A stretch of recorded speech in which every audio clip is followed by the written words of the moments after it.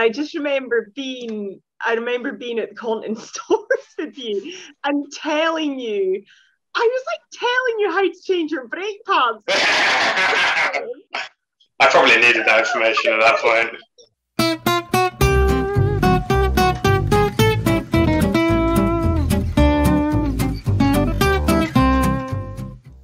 Hello and welcome to Ride Buddies, where we step aside and bring you conversations between some of cycling's most interesting, knowledgeable, and entertaining personalities. Alright, so here we are, episode 1. We're starting things off with a bang and bringing you a conversation between two of our favorite cyclists, Jenny Graham and James Hayden. Jenny is an absolute powerhouse in the world of cycling. In addition to holding the Guinness World Record as the fastest female to cycle unsupported around the world, a wee spin of 18,000 miles, Jenny is also one of the key members of the Adventure Syndicate, which is definitely worth checking out. She's an accomplished rider and all-around adventurer whose self-proclaimed dirtbag approach is an inspiration to people all over the world. She's great, and we really think that you'll connect with her. As for James, don't let his casual vibe fool you. He is a finely tuned British race machine. You might recognize his name from one of his multiple transcontinental race victories, or his second place at the Atlas Mountain Race, or maybe from his recent third place finish at this year's Highland Trail 550. The list goes on and on. But let's just say that James is a bit of an ultra endurance legend who also happens to be incredibly down to earth and really fun to chat with. Okay, this episode. These two cover a lot of ground. They swap stories of epic rides. They talk about their different approaches to doing what is ultimately the same thing, i.e. going really fast on really long bike rides. They crack jokes, they laugh, and they also reflect on life lessons they've learned along the way. So saddle up and tune in, because you're in for a great ride with these two. Okay, so first one, off-road or on-road? Oh, both. No, it has to be one. Why? Why did you do it? Because it's meant to be a difficult question. If I could only ever choose one for the rest of my life, it would be off-road. Yeah, good answer. Would you ever race in a pair? Ooh. It would be testing, but yes. More testing than the race. To the other person, yeah. If you couldn't cycle, what would your activity be? Hill running. I'd love to be better at hill running, or I'd love to be a really good mountaineer. I'm like a really bad mountaineer, and I'm all right at running. So That's a good shout. I'd like to do mountaineering. If I could choose anything, God, like I would have loved to be able to be a better horse rider, or oh really? Learn more as a kid, yeah. Or an ice skater. Yeah, imagine all the things you could do if you didn't ride bikes. There's a lot of time left in the day, isn't there? There is. I'm going to start your quick fire off with the same question. What would you do if you didn't ride bikes? Sailing, and like big ocean sailing. Oh, nice. Okay. Yeah. What did you want to be when you grew up? What did you want to be when you grew up, when you were young? Stinking rich. Really? Yeah, that's all I live for. That's why you're an endurance rider, yeah. Yeah, things change. Did your mum have a favourite phrase that she used to say to you when you were little? Good one.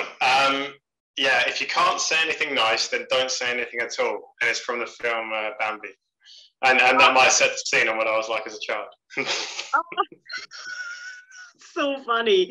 And does Isabel say that to you now? A variation.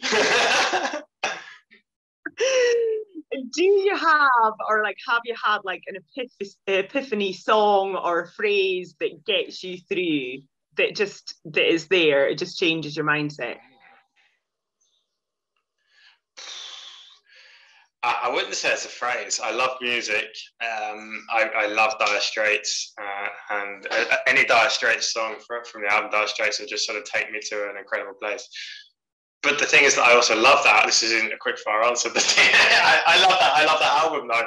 And if you listen to an album in a bad time, it can get tainted. So you've got to be careful about how you use music because you don't want to ruin your favorite song. Nah, you don't want to overplay your favorite song. But yeah, No. We're not very good at quick fire, are we? We chat. It's quick. Okay, my last question, and I had hoped that we'd warm up a little bit by now. Do you think you would have won the Transcon twice if you didn't stay in any hotels? Good one. I thought you were going to say, do you think you would have won the Transcon twice if Christoph had raced? That would have been cheeky. If Christoph had raced, then obviously no is the answer. And the hotels, yeah, I think so. Given how I've raced in Kyrgyzstan, the Highland Challenge, things like that, I think I've changed as a rider since then, and I've sort of had to grow into that or develop that side of racing.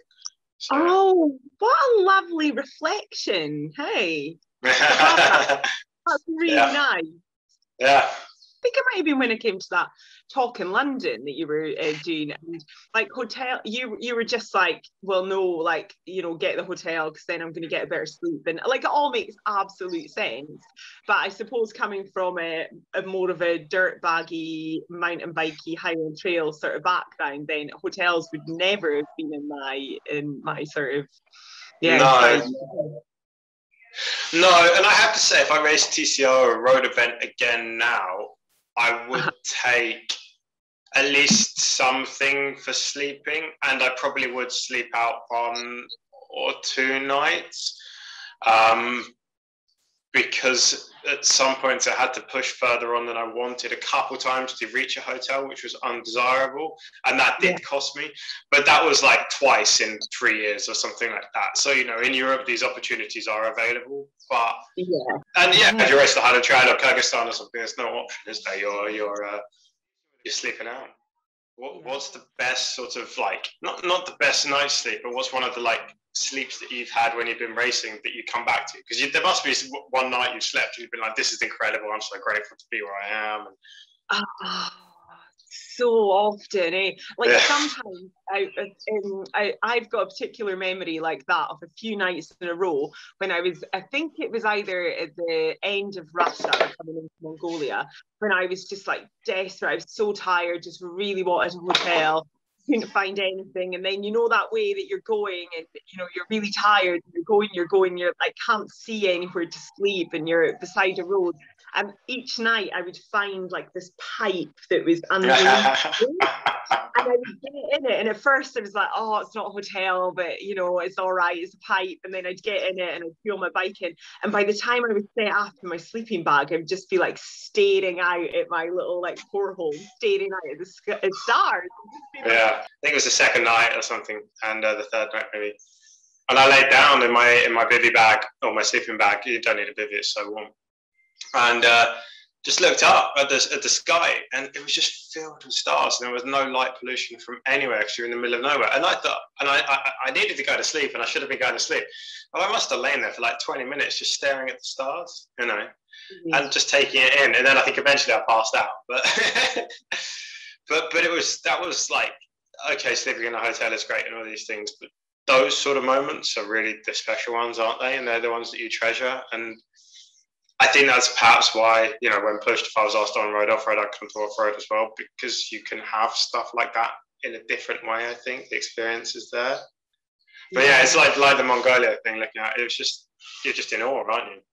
Yeah, absolutely. And if you ever had, this is a reason I love the bivvy bag instead of the tent as well, is that like when you wake up, so, you know, like you don't always sleep amazing, you know, some nights you do, but when you wake up and then you've just got the sky and the stars and the moon above you, there's just no better feeling, is there? No, nothing. Wow.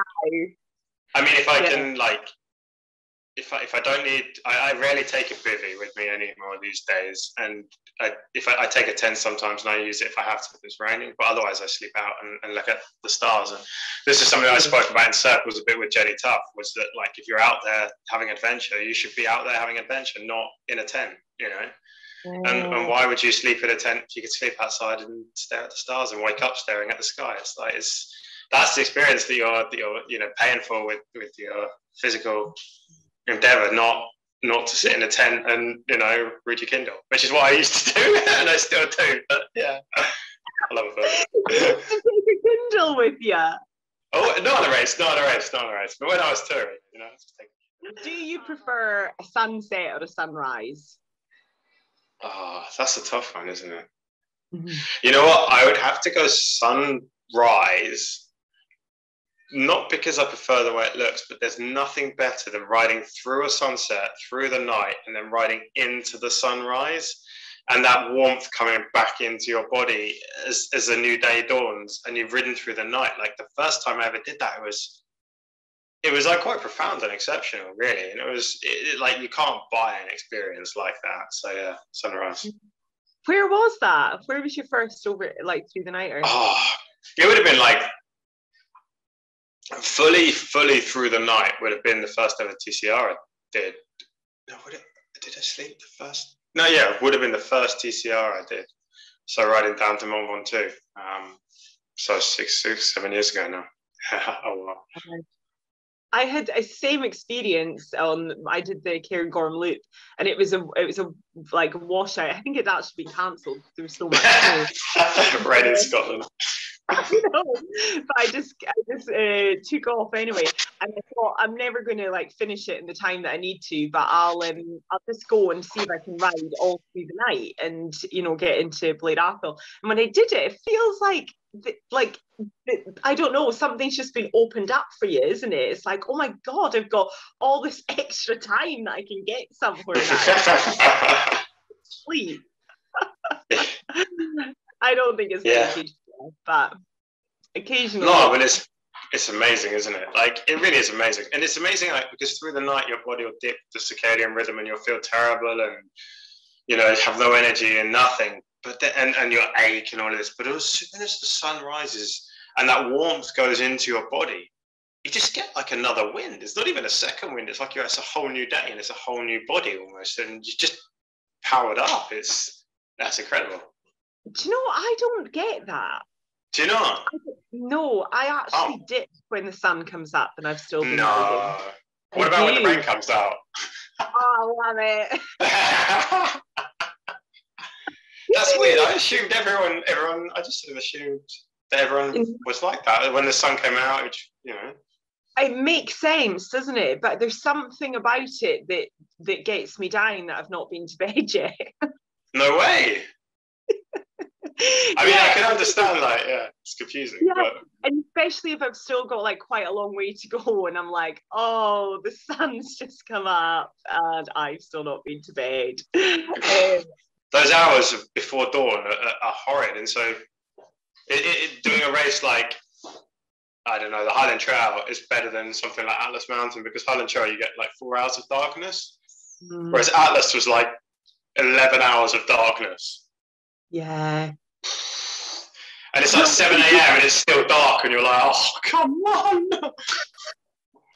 Well, when we did Le Jog from the, Land's End to John O'Groats, but we did it over New Year, so 3 of us did it over New Year.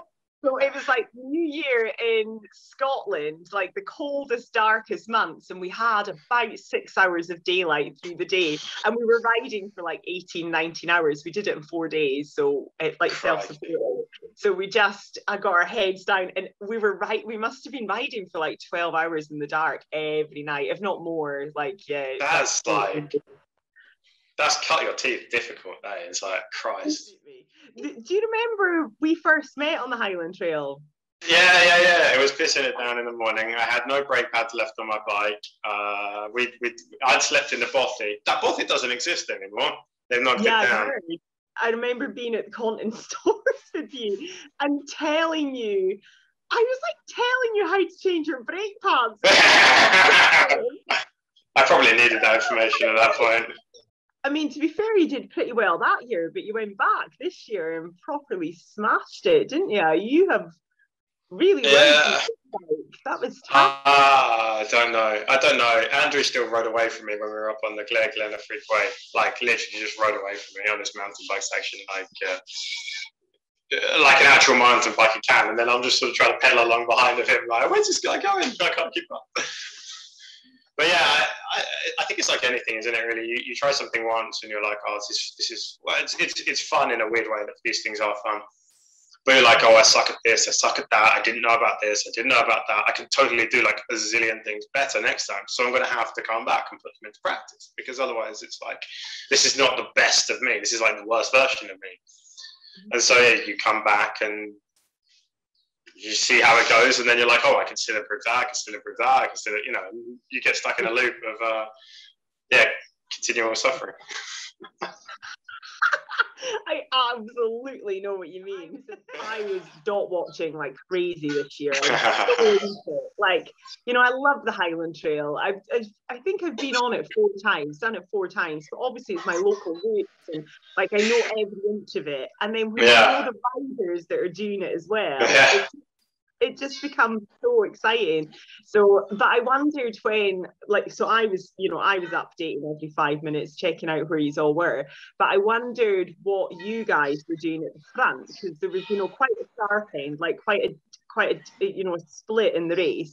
And I wondered, like, do you ever pay any attention to how anyone else is doing? Do you ever log on? Like, where are you at with that stuff?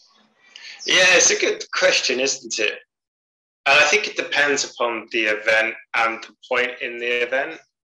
So the Highland Trail, for example, like, it's a mountain bike event. You're not exactly able to use your phone while you're riding along, are you? So if you're using your phone, you're stopped, and so you're wasting time.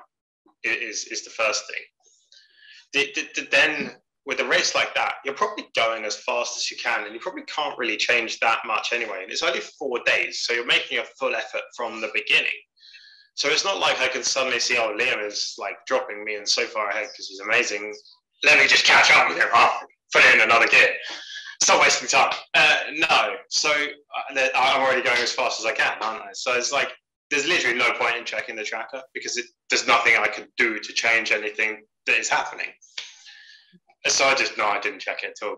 I mean, I checked it like on the final day just to sort of see when I came through Fort Augustus down to Fort William, because there's that canal path that you go along for like an hour, and well, actually it's nearly 3 hours. It's nearly 3 hours. And that's boring as hell. So I just checked to see roughly where everyone was then, and I was like, okay, here we are. That's cool. William's about to finish. That's great. But yeah, otherwise there's no point. But something like TCR on the road, you can check your phone easily while you're cycling along, you know, cycle safety, all of that, right by the rules. But with something like that, it's sort of like 9 days in duration, and you're definitely holding something back in that kind of race, or I am anyway. Like, I don't go flat out for the first 4 or 5 days, because if you want to be good in the 9th day, you can't treat yourself like that, or I can't treat myself like that. So you can switch things around in a race like that, and you might not, like, I personally probably wouldn't want to be first in the early part, or even in the second, third of the race, because it's a lot of pressure. And then you got people chasing you. I'd rather like be near but not too near, and then sort of make a pass, which is kind of what I have managed to do. I have to stop myself. Naturally, I'd want to be checking, but I know that I'll have my best race if nobody else is in my head. Like, if I've accepted that it's just that I am doing this for me, and whatever happens to anyone else is, you know, great. And when I can get into that, I just find my flow. And then when I get caught up on the screen and how well I'm not doing, or how well other people are doing, it's like, it gets to me. Or if people are just behind you, you're like, like panic and just start like going off your plan and like going too hard because folk are, you know, close to you. It's silly. It changes things, doesn't it? Have you ever like called anyone like completely like out of it or anything like that? Like, I've fallen asleep. Yeah, I've fallen asleep on the phone, on the phone to them. But I've also called them, and the minute they answered, said, I have made a terrible mistake. And That's funny. It's like drunk dialing, really, isn't it? I know.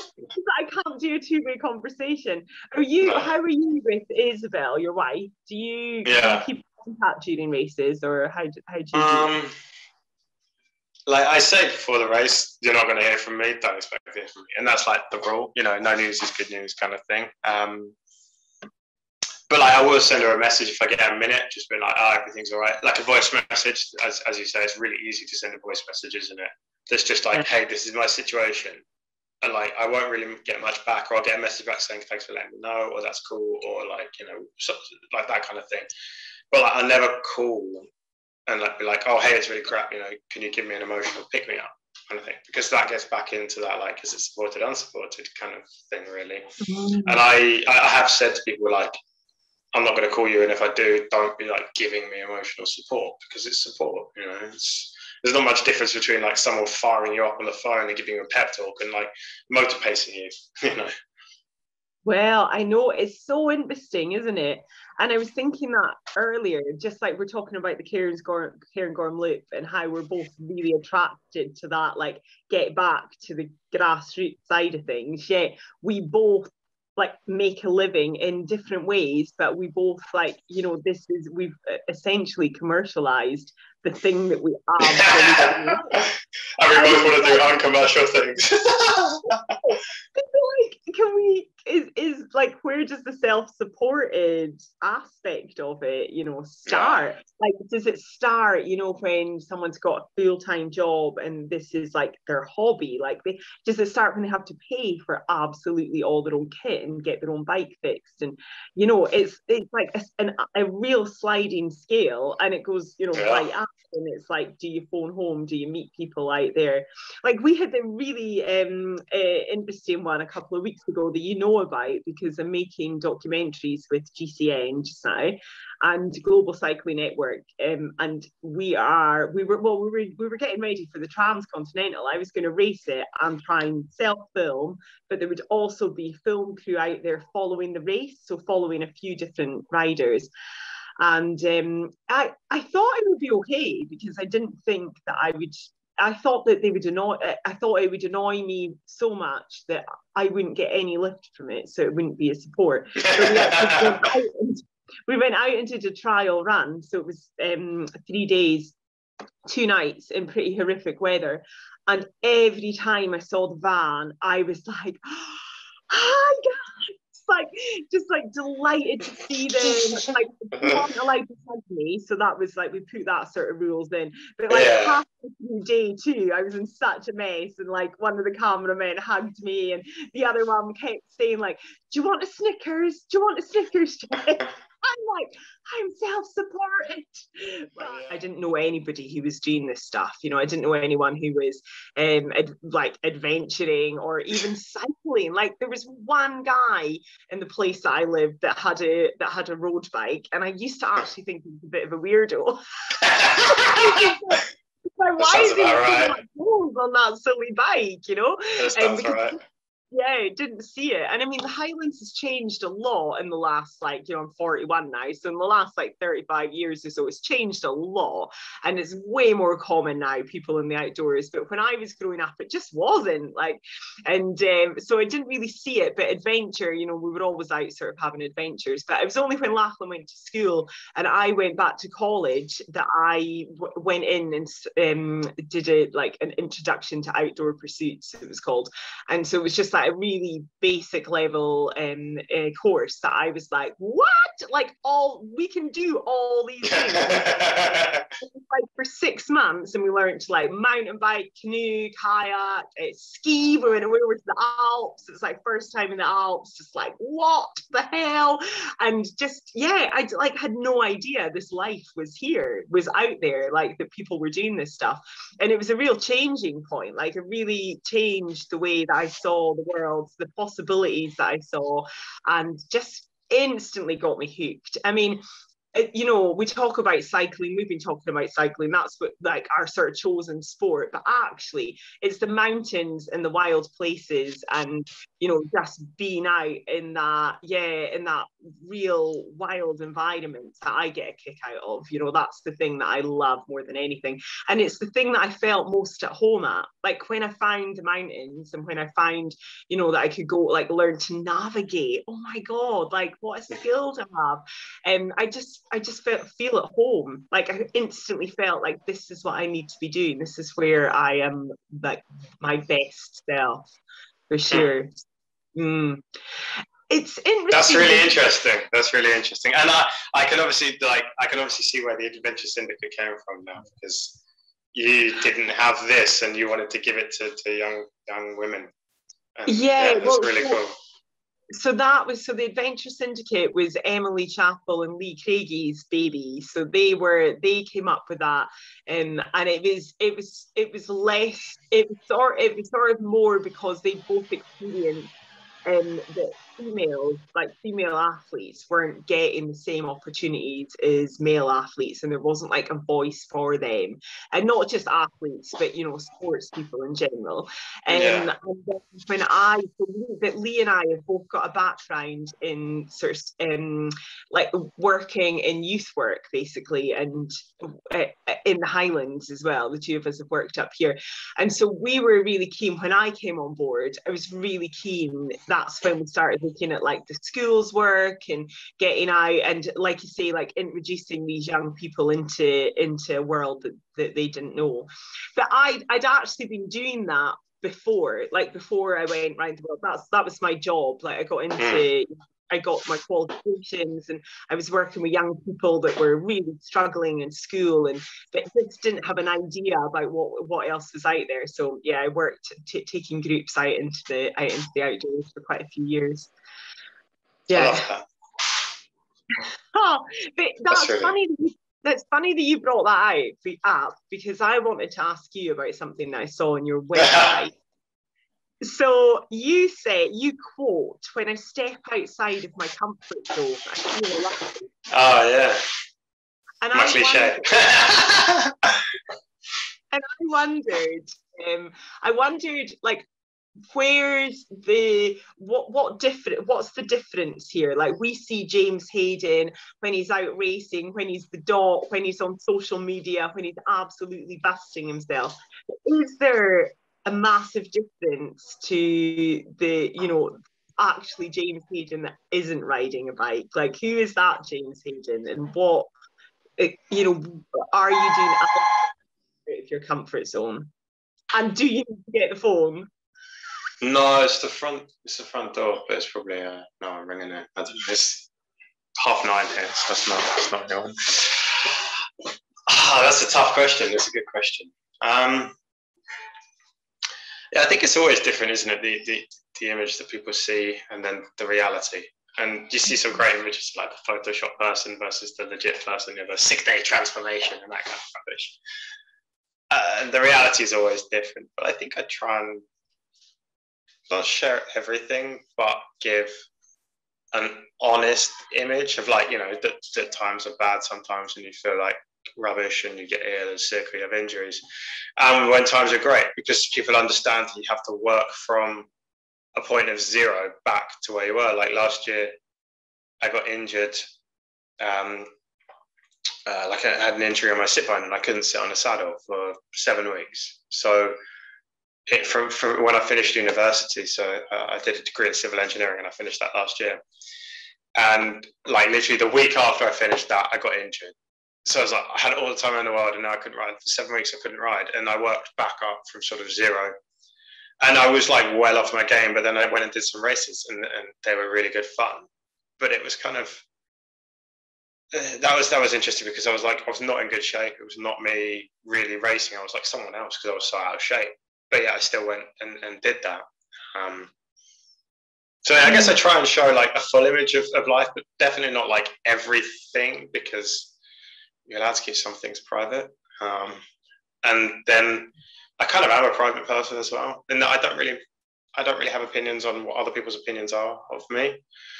So I'm just doing my own thing, and if you like that, that's great. And I try and be me and honest about who I am and how I feel. And if that's not for you, that's totally cool. But like, that's me, and be myself.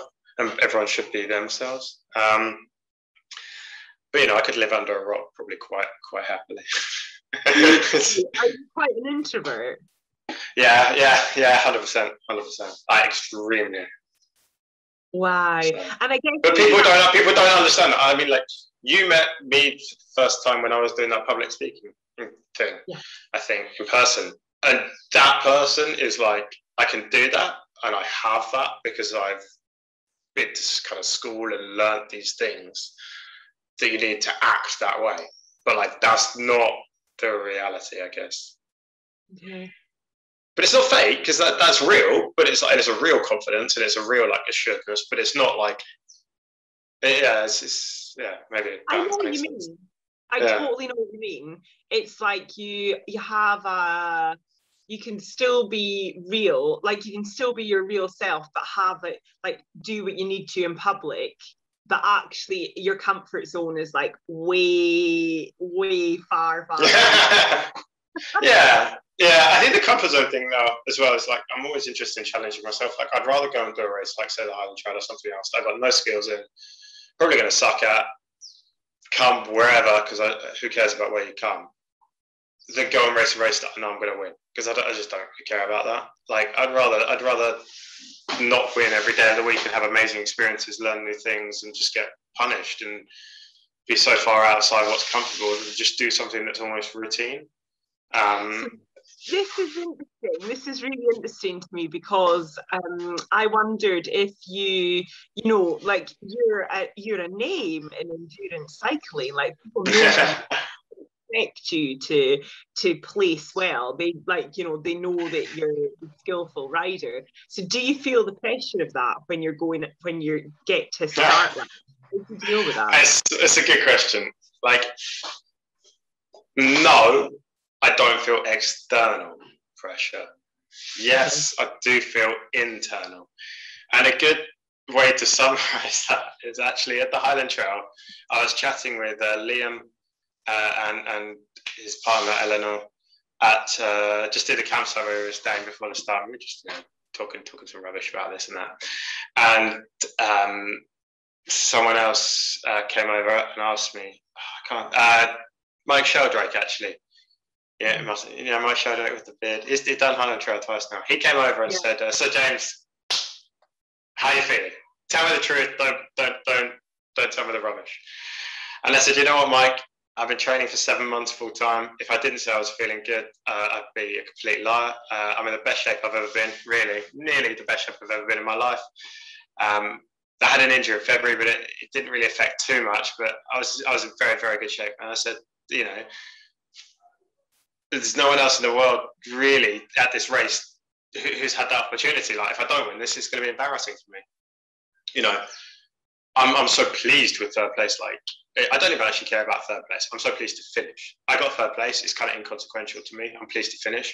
And there's so much positive that I can take away from that event, and the way things went, the way the training went, all of this. I'm just really pleased with how that process and that event went. So that's cool. Yeah. Okay, great. If it were like 6th or 10th, I wouldn't have cared if I'd had the same race I did have. Yeah. Because that race went really well for me. But also, to come back to kind of your unsupported question, and I'm off track, but it's quite interesting, I think. So Liam has a full-time job working at Airbus. And I spoke to him about how much he rides. And he does ride a bit, let's not get that wrong, and he trains hard, but not the amount that I can train with the time that I have available. Andrew has 2 kids, full-time job, and probably barely trains. Like, let's be honest, if you've got 2 kids and a full-time job, there's not much time left to do anything. So probably rides the bike a little bit. And so for both of them to come out and place ahead of me in the event, Liam by a significant amount, Andrew by an hour, is really cool for not just the race, but the sport and everything, because it says to these people, like, this guy is like talking about me, like, I don't know, pretty good. I'm not going to big myself up, pretty good, has all the time and like so much opportunity, and yet these guys can come out and kick his ass. Like, that's cool. I like that. As a fan, I like that, and I think that's interesting. Yeah, because it's like we all love that story. These boys are not underdogs by no. They're absolutely skillful athletes, but there is that element of that, like, when people have got full-time jobs and and fitting it in, I've got pals like that I've got the opportunity to ride way more than they do, and then they come out for their one ride a week and absolutely kick my ass. Yeah. And you're like, and then really go back to like being my pal Dave's the worst for it. He goes back and he's like a dentist, so it's not even like, you know, a chilled out job, and he's just had a baby, and you're like, all right, nice, and just like overachieving all over the place, Dave. But what can you do? James, that's really cool that you can like that you can have that view, like and it sounds like you honestly do. It doesn't sound like it's not as high as Jenny. I wouldn't. Yeah. I mean, I do know how good Liam is, and I know Andrew's a very good mountain biker. But yeah, they are incredible. Not to take away from their achievements, but like, yeah, it's really cool. Yeah, amazing. What have you taken from that then, like to go on to next year when you go and smash it? I'd say not just for, I might not be next year, but when I do next go, third time's a charm. But I think it's just be the best you can be as a person in whatever you're doing, and always try and keep improving. And you're going to make mistakes and things are going to go wrong, and like just keep going. Is that all we've got to do? Just always be the best person we can be. You got to try to always be the best. Yeah, you can't always be the best. Even I'm not. I'm terrible at time, but just try. It's the try bit. That word "try" is the really important one. Like the other one's not so important, but just try. As long as you try, it doesn't matter the result. But if you've tried, then it's fine. Yeah, for sure. For you, what was your takeaway from all this like long distance, stuff? I think